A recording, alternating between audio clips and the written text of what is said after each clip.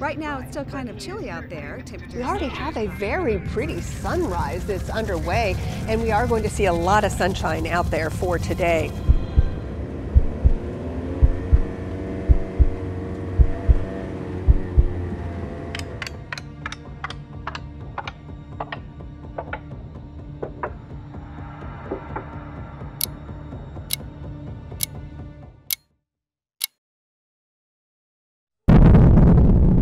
If we imagine a terrifying scenario where a nuclear weapon was to hit a major US city like New York, the consequences would be devastating.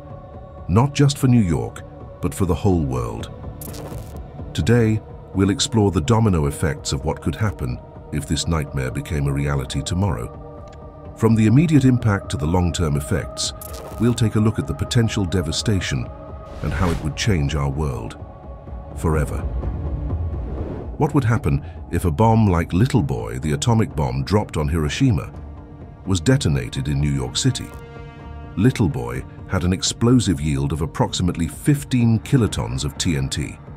When it was dropped on Hiroshima, it resulted in catastrophic destruction and loss of life. If a similar bomb were to hit Manhattan, the impact would be similarly devastating, but on a much larger scale due to the city's density and population. The explosion would create an intense fireball, vaporizing everything within a radius of about 200 meters or 650 feet. Skyscrapers, buildings, and people within this zone would be instantly incinerated. The blast wave would then radiate outwards, causing severe damage to structures up to 340 meters or over 1,000 feet away, shattering windows and collapsing buildings. Heavily built concrete buildings are severely damaged or demolished. Fatalities approach 100%. The immediate death toll would certainly be in the tens of thousands, if not more. Beyond the immediate blast zone, the heat and firestorm would cause widespread fires, engulfing large parts of the city. The intense heat would cause third-degree burns to people within 11 square kilometers or 4.4 square miles from ground zero. Third-degree burns extend throughout the layers of skin and are often painless because they destroy the pain nerves. They can cause severe scarring or disablement and can require amputation. The fallout, radioactive debris lifted into the atmosphere by the explosion, would spread out over a much larger area, carried by wind patterns.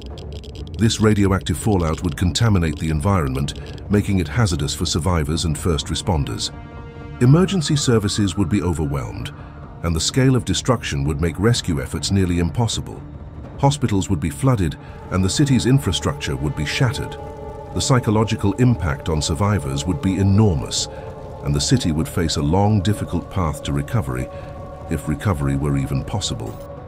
However, such a scenario with a Little Boy atomic bomb detonating in New York is extremely unlikely. Only if terrorists could somehow get their hands on such a weapon could it happen, but the likelihood of that is very low. If a nuclear weapon were to detonate over New York City, it would most likely come from a nuclear-armed state, plunging the world into a possible nuclear world war. While New York City is a symbolic and economic hub, it lacks significant military targets, making it less likely to be a primary target in a nuclear conflict. Washington, D.C., with its concentration of political and military leadership, or U.S. nuclear silos, aimed at crippling the nation's nuclear arsenal, are more probable targets. Striking these locations would aim to dismantle the U.S. command structure and reduce its retaliatory capabilities. However, there is an incentive to deliberately target densely populated areas like New York to maximize civilian casualties and cause widespread panic and destabilization, a strategy known as counter-value targeting. This approach aims to break the enemy's will to fight by inflicting massive civilian and infrastructural losses. The US and Russia possess the world's largest nuclear arsenals, remnants of the Cold War's arms race. Today, they continue to maintain and develop these formidable stockpiles, with Russia holding approximately 5,997 nuclear warheads and the US close behind with 5,550. These numbers alone are staggering, but the modern capabilities of these weapons make the situation even more alarming.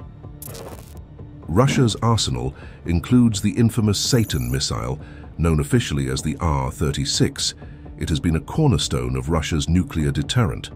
However, it is the newer RS-28 Sarmat that truly represents the terrifying potential of modern nuclear technology. The RS-28 Sarmat, also known as the Satan II, is designed to carry multiple warheads and has the capacity to evade missile defenses, making it a potent tool of destruction. It can deliver up to 15 warheads anywhere in the world, ensuring that no target is beyond its reach. This means that a single missile can deliver 15 separate nuclear warheads to different targets. This capability is known as multiple independently targetable re-entry vehicles, making the Satan II missile a highly destructive and versatile weapon designed to overwhelm defenses and deliver catastrophic damage to multiple targets. Based on various reports and analyses by defense experts, the Satan II missile has a total payload capacity that can unleash a maximum energy anywhere from 15 to 50 megatons of TNT. Now, let's imagine the terrifying scenario on the lower end. A single Satan II missile is launched towards New York City, with each of its 15 warheads having a yield of 1 megaton of TNT. The Satan II missile can only be launched from land-based silos.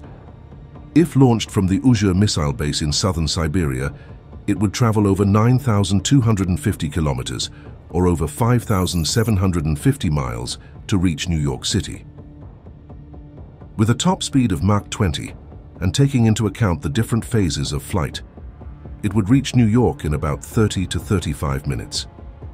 Even though it is extremely unlikely that a single missile would be used in a nuclear war scenario, for educational purposes, we will imagine that a Satan II missile is launched and has now reached New York City to understand the raw power of such weapons. In our earlier example, we imagined a little boy atomic bomb detonating over New York City with an energy of 15 kilotons of TNT. Now consider the Satan II missile, which has 1,000 times that power at 15 megatons of TNT. If we thought it would be difficult for New York to recover from a little boy atomic bomb, there is no question that the RS-28 missile would utterly destroy the city. The largest US thermonuclear weapon ever detonated, Castle Bravo, had a 15 megaton energy release, providing data and simulations that help us understand the potential effects of a nuclear strike of this magnitude. If a Satan II missile, with its 15 megaton yield, were to detonate over New York City, the destruction would be catastrophic. The explosion would create a fireball with a radius of over 4 kilometers, or 2.6 miles, vaporizing everything within an area of over 50 square kilometers, or 19 square miles. The extreme heat would produce temperatures higher than the surface of the sun, incinerating buildings, vehicles, and people in an instant. Beyond the immediate fireball, the thermal radiation would cause third-degree burns up to 34 kilometers or 21 miles away. This would encompass most of the New York metropolitan area, causing severe burns and igniting widespread fires that would be impossible to control.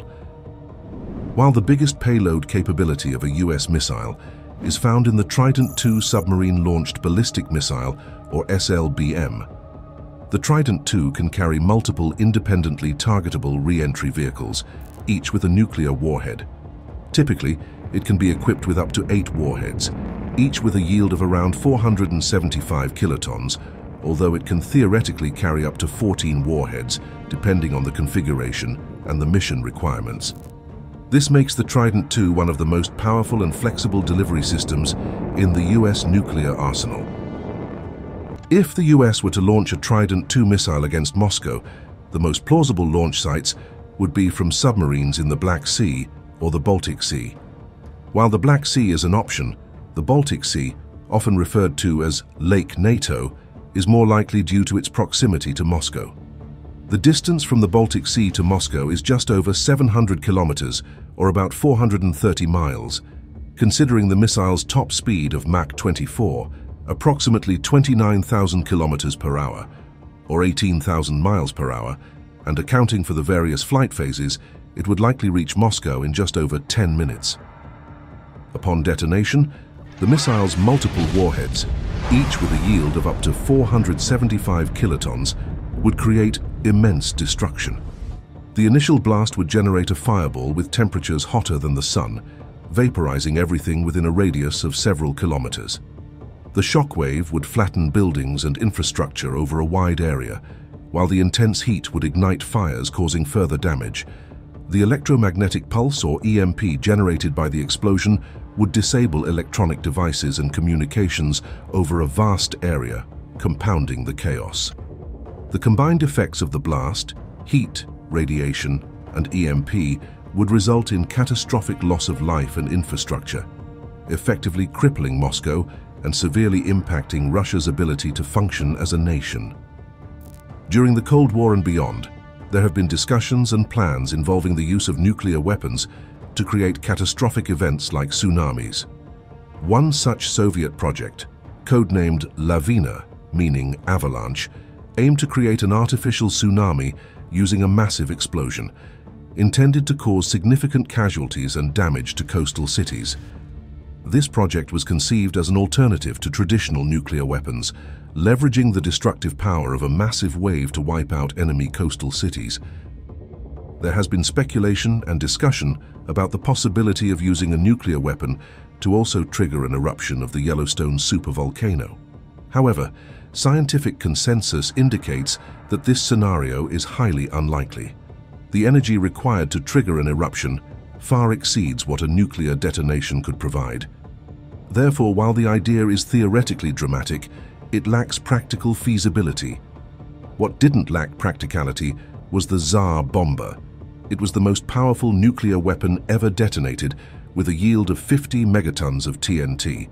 This Soviet bomb was tested on October 30th, 1961, over the Novaya Zemlya archipelago in the Arctic Ocean. The blast could be seen from 1,000 kilometers away, as far as Norway. The shockwave from the explosion circled the Earth 3 times, and windows were shattered up to 900 kilometers from the blast site. Now imagine the Tsar bomber detonating over New York City. The fireball alone would incinerate everything within over a 5-kilometer or over 3-mile radius, vaporizing buildings and infrastructure instantly.